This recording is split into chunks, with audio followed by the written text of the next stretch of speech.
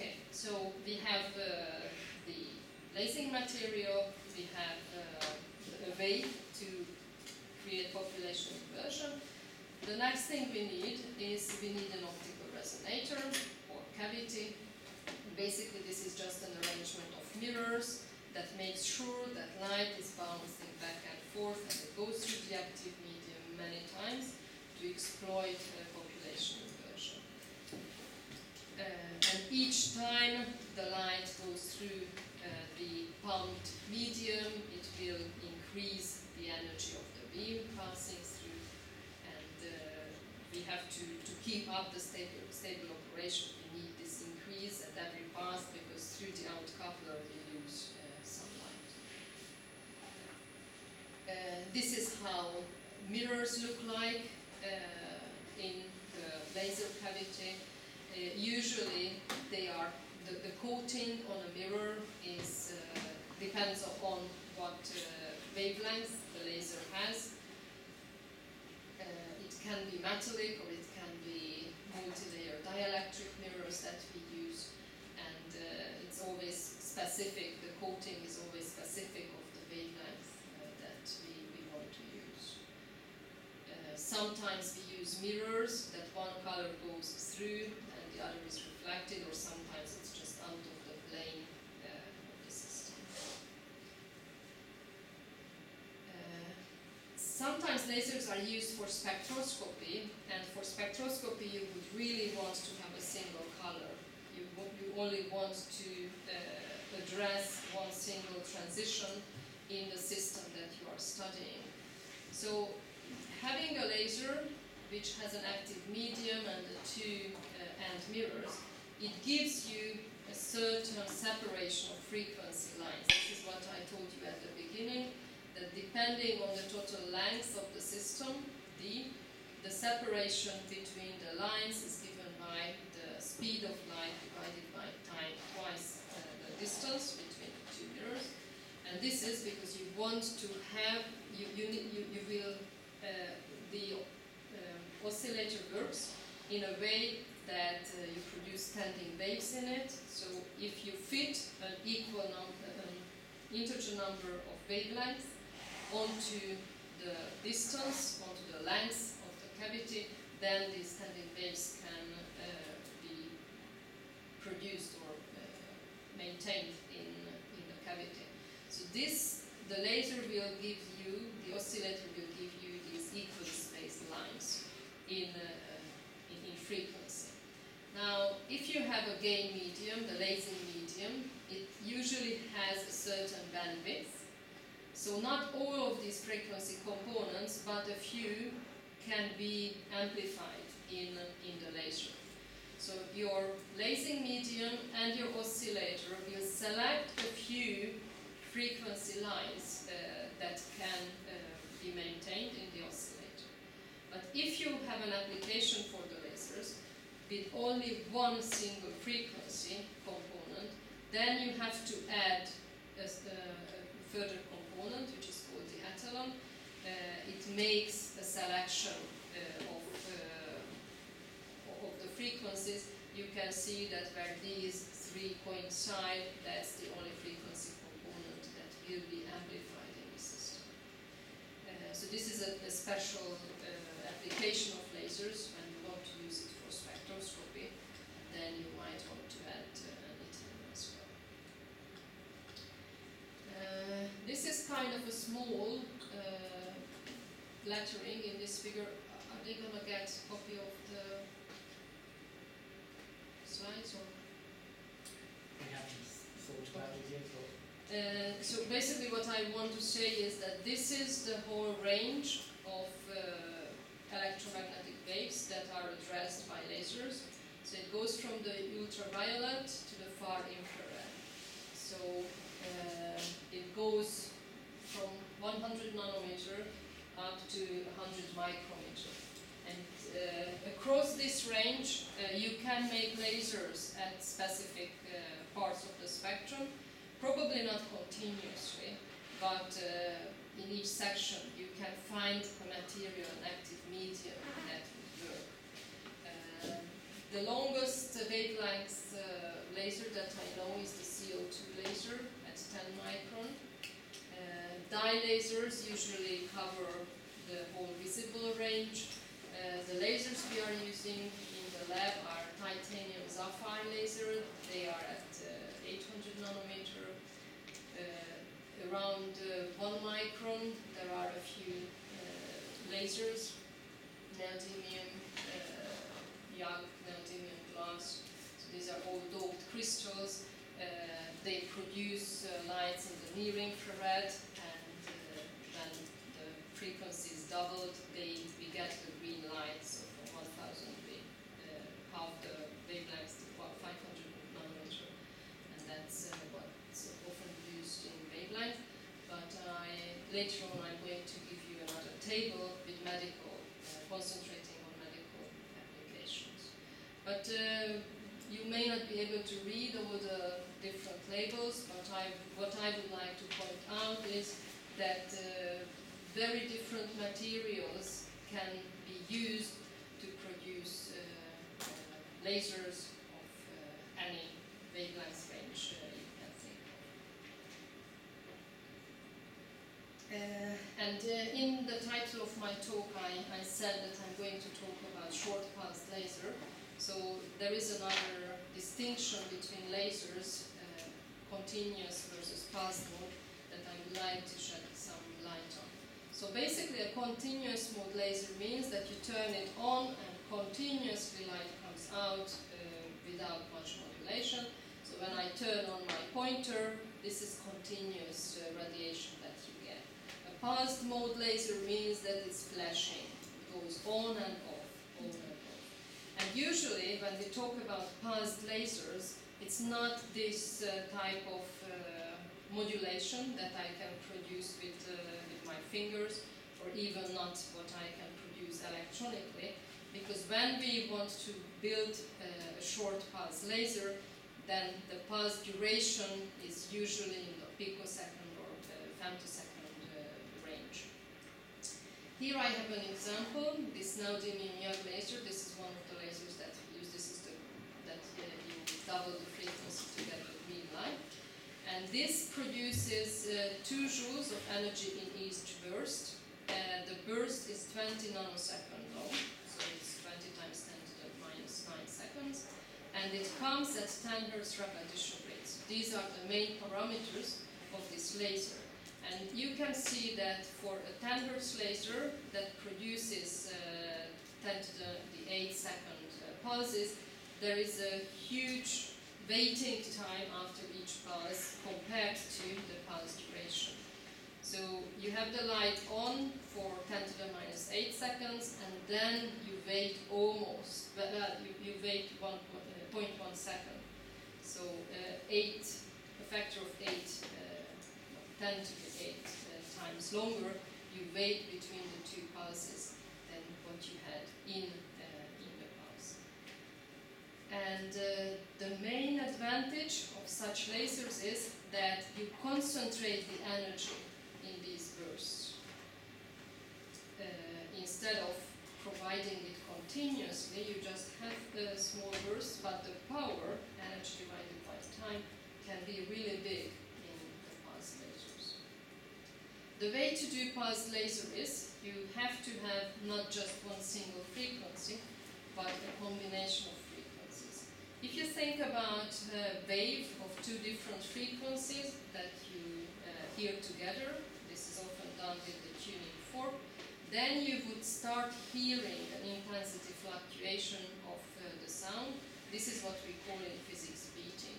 So having 2 components gives you an amplitude modulation.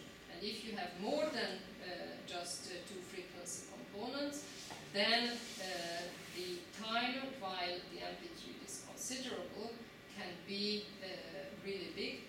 The more the number of frequency components that you add together, the smaller pulse duration you can achieve. If we go back here, you can see actually that underneath the gain curve, so the frequencies that can be amplified in an active medium, usually there are many frequency components which are standing waves of the cavity. So if you manage to combine these frequencies together, this is a way to go for short pulse lasers. In this case, we wanted to get rid of them because we didn't want a short pulse laser, but a spectroscopic laser. But this is usually how we go about when we want to produce a short pulse laser. What we need for pulse operation of the laser is a broadband lasing medium, and also you need to lock the phases of these components together. I'll just give you an example. If we have a lasing medium that contains 16 frequency lines, and the 16 frequency components are in the same phase, not delayed with respect to each other, then you can have such short bursts. But if you would have these 16 components with random phase shifted, so you just have these sine functions and you add them up, but the phase of them, the way how they start, they don't always start at the zero, but they are shifted randomly, you would get such a structure, which is not short pulses, but looks like noise. So these are the things that you need for short pulse lasers: broadband amplifying medium and some way to lock the phases together. The way to lock the phases together can be done via a modulator which is outside the cavity, or by a modulator inside the cavity, for example, varying the losses of the cycle in the oscillator. Or actually, one other thing is you can modify temporarily the pumping efficiency of the laser. These cases will all give you short pulse lasers. Here I have a brief summary of how pulse durations are getting shorter and shorter with time. You can see here that since 1965, the first laser was in 1960, that was already a pulsed laser. But in 1965, the record of pulse duration was a bit less than 10 picosecond. 1 picosecond is 10 to the minus 12 seconds. And now we are at a time where we can produce laser pulses of a few femtoseconds. The femto is 10 to the minus 15. And this is done by changing the material, the laser material. So the first lasers, pulse lasers, were dye lasers. I don't know if you remember, but I told you dye lasers have a wide spectral range. They are tunable. Now this is another property that is also useful for short pulse durations, because then you can have many components to sync together. But nowadays it's the solid state lasers that are winning in all areas of laser science. And Titan Sapphire is the most common lasing material for short pulse lasers, and the world record, I think, is around 3.8 femtoseconds of pulse duration that they can produce. And why do we want short pulse duration? There are basically two reasons for short pulses. One is if you want to picture a fast process, because the way we picture fast process is that we flash light on the system and see what happens. And while you flash the light, the shorter the flash, the more you can resolve the temporal evolution of a system.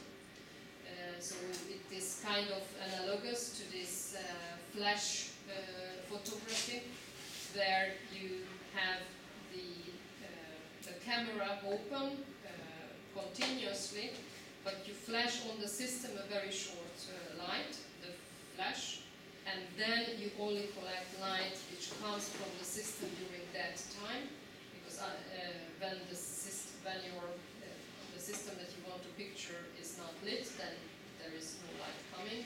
So instead of opening and closing the shutter, you keep it open, and then you just produce a flash to capture steady moments of very fast evolving states. And this type of photography you can do down to the microsecond regime, and you can freeze the instant of motion with this flash photography. If you want to picture something which is even faster than this, that in a microsecond it is well over, then you need lasers, short pulse lasers. And the way how we can study really fast processes appearing on the femtosecond regime, is that we have a pump probe setup. We have actually two laser pulses that are delayed relative to each other, and the delay between the two is very easily and reproducibly varied.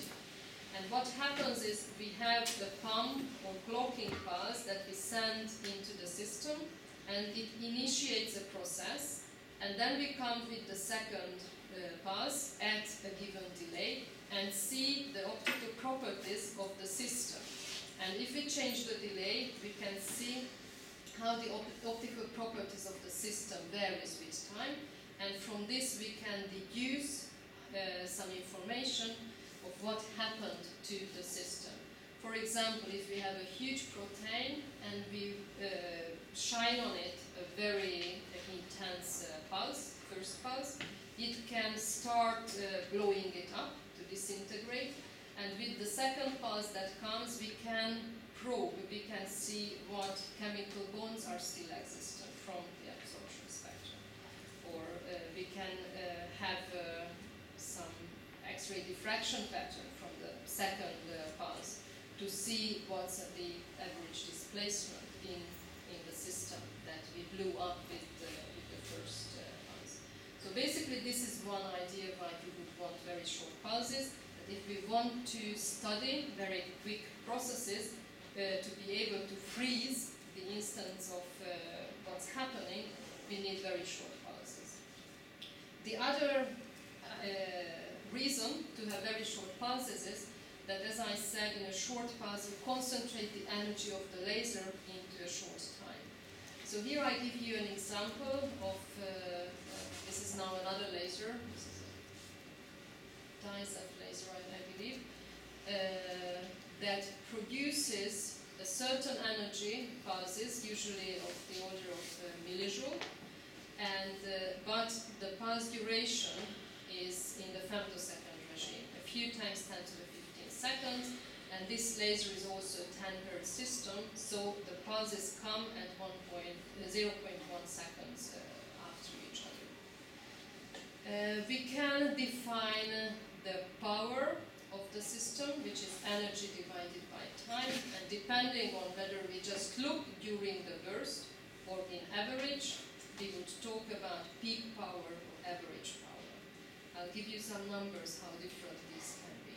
And when we talk about the intensity of the laser pulse, then it's the energy of the pulse divided by its duration and divided by the area where it is focused to.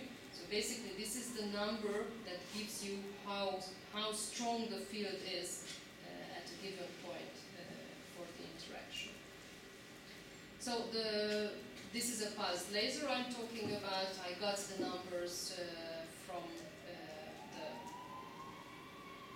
a laboratory that they use this TISF laser for. So in each pulse they have 35 millijoules of energy. The pulse duration is 20 femtoseconds, and then we can calculate what's the peak power.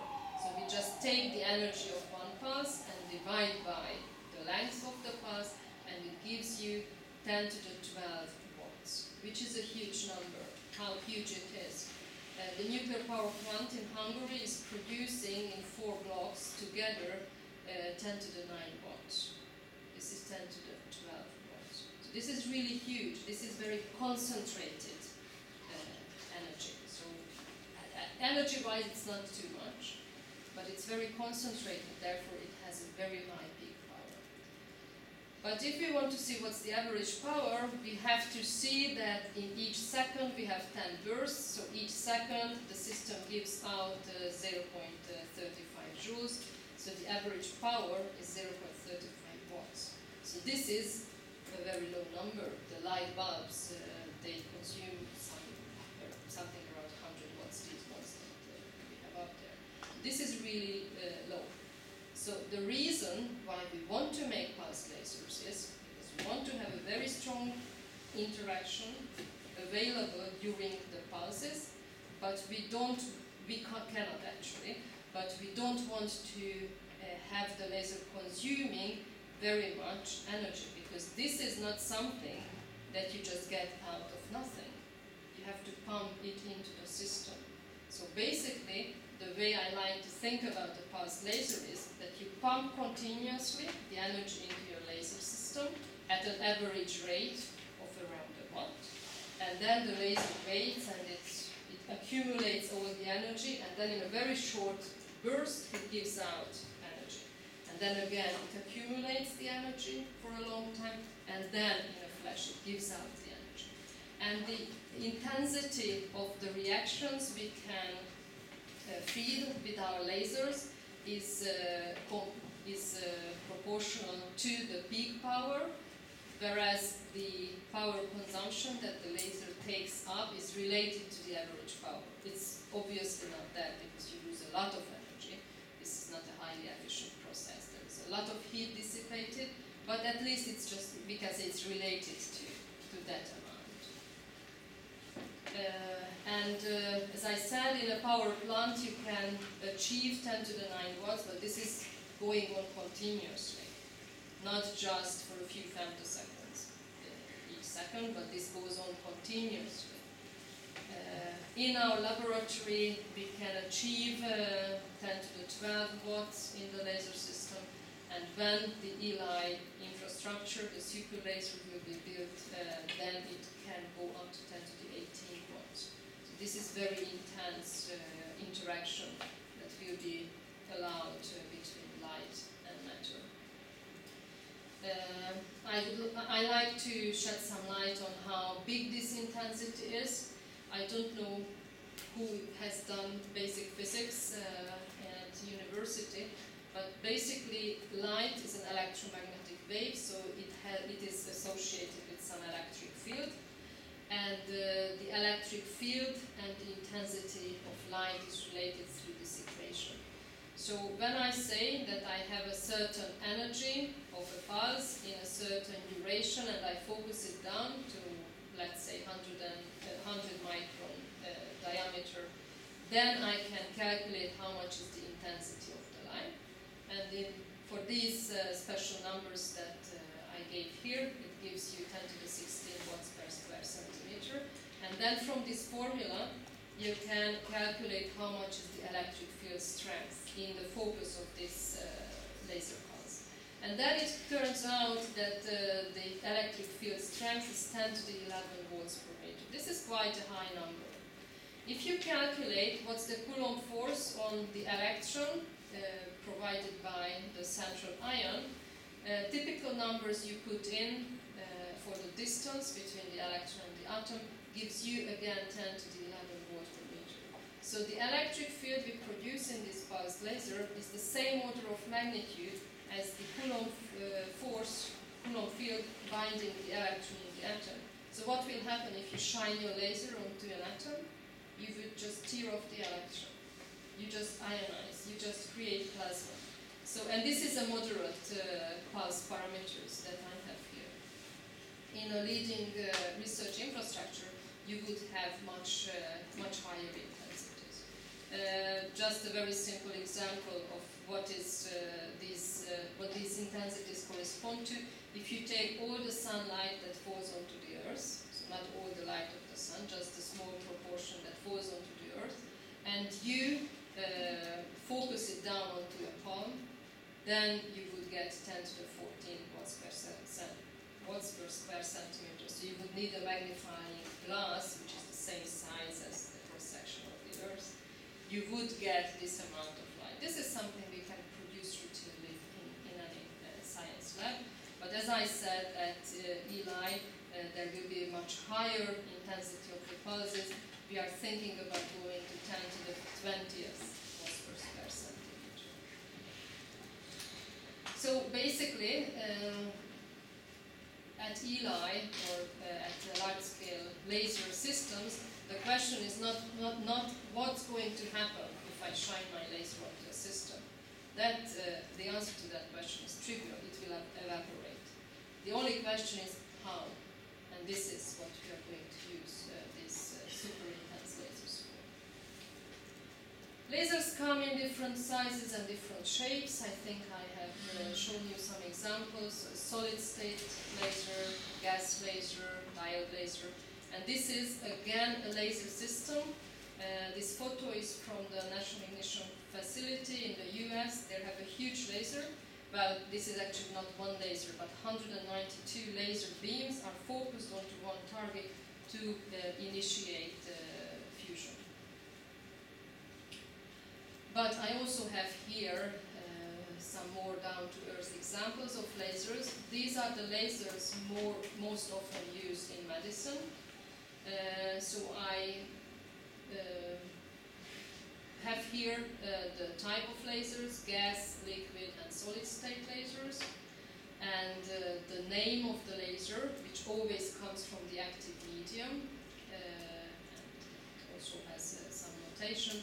And here in this column I have the typical wavelengths of the laser. So basically the type of laser defines unambiguously the wavelengths that the laser can work at. And they come in different wavelength ranges, but these are something I've already pointed out. Excimer lasers work in the UV, that's the shortest wavelength that you find in this table. CO2 laser provides laser light with 10 micrometer of wavelength, and you can find examples of any range in between. These lasers can work in the continuous mode or in the pulse mode, and you can see that the same laser working continuously or in pulse mode can provide you with different powers. This is of course average power, and this is peak power. And when you go above 10 to the 7, 10 to the 8 watts for the power of the laser, this is where you can start using it for surgery. But in ophthalmology, you need lower power of the system. But you can see that there are different medical applications that you can use for all these lasers. So, last part of my talk, I don't have much time. I just want to give you a few examples of why lasers are used in medicine. What is the property that makes them an ideal tool in medicine? Just to remind you what are the laser properties are: monochromaticity, coherence, collimated beam, and very good focusability. So monochromaticity. It comes around when you want to use a very special, very specific wavelength, because you want to target certain constituents of material without targeting others. So for example, in laser-assisted or laser-based epilation, you want to target the hair roots, but you don't want to damage the tissue around. So if you would pick a ruby laser, then hemoglobin has a minimum absorption at this wavelength, whereas melanin, that's the continuous line, has quite high absorbance. So for example, with a ruby laser, you can target melanin without affecting hemoglobin. Another application of the very narrow bandwidth of laser light is when you use Doppler probes to map perfusion into certain parts of body, because the way you do it is you take the laser light of a very specific given wavelength, you shine it onto the tissue, and then since as the blood vessels move, the reflection of light reflected by these moving particles will be shifted in frequency, and measuring how much and by how much frequency shift and how much magnitude this light comes back from the surface, you can have a map of perfusion of the area that you are examining. examining. I said that lasers can be very high power. This is when you have short pulses.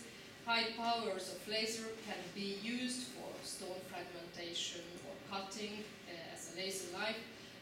And these are very advantageous, not just because they are high power, but also if you want to fragment a stone in an inside cavity of the body, you can take the light down in an optical fiber and then apply the light to the stone in any internal organ without cutting up the patient, because the light you can just take down in an optical fiber. Also, cutting with a laser knife is very advantageous compared to ordinary knife, because it's a non-touch method, so there is less risk of infection, and also it can be very clean, there is less damage to the tissue. Monochromaticity of the laser and tunability can also be used for spectroscopic applications. So you shine the light again onto the tissue, and depending on what's the reflected light looks like, you can tell what type of tissue you have shone the light on. Again, to do this, you need a very well-defined frequency. So this is why lasers are very advantageous here. If you have a pulsed laser, you can actually make a distinction between different tissues by looking at how the light, which comes off the sample, decays. So looking at the temporal evolution also carries some information.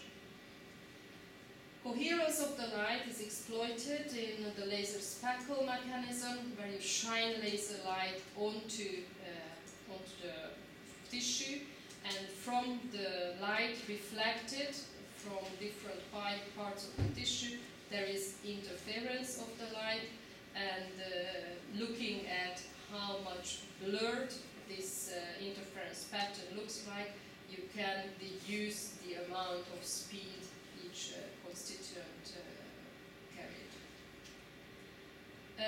Another example of using lasers in medicine is surgery, refractive surgery of the eye. Here, what they actually do now to perfection is they can actually shape your retina by shaping the beam. It doesn't have to be constant intensity all across, but they can actually shape the beam, having different intensities at different parts. Therefore, the amount of tissue evaporated will be different at different parts, so they can actually shape the cornea. Sorry, that's the retina. They can shape the cornea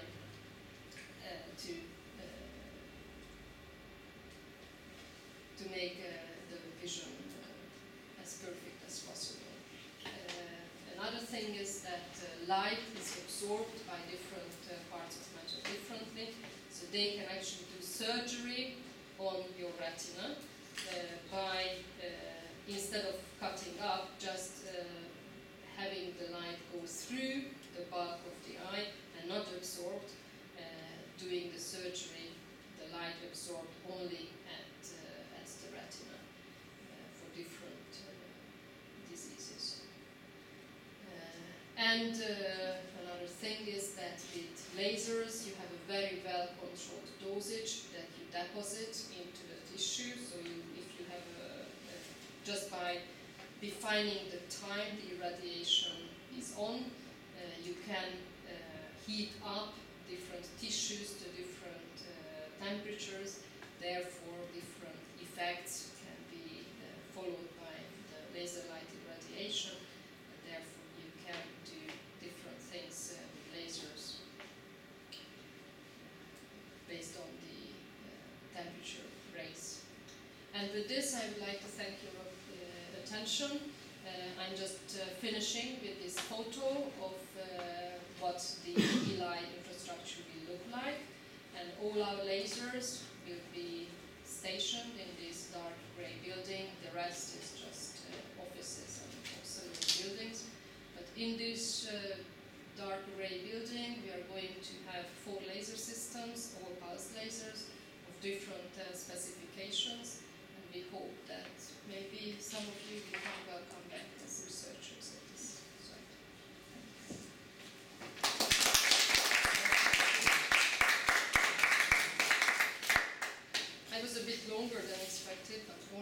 minutes, I think this is world record for me. Usually I'm much longer. But if you have any questions, I'll be happy to answer. Do you have a coffee Yes. now? Yeah. Yes. So I'm here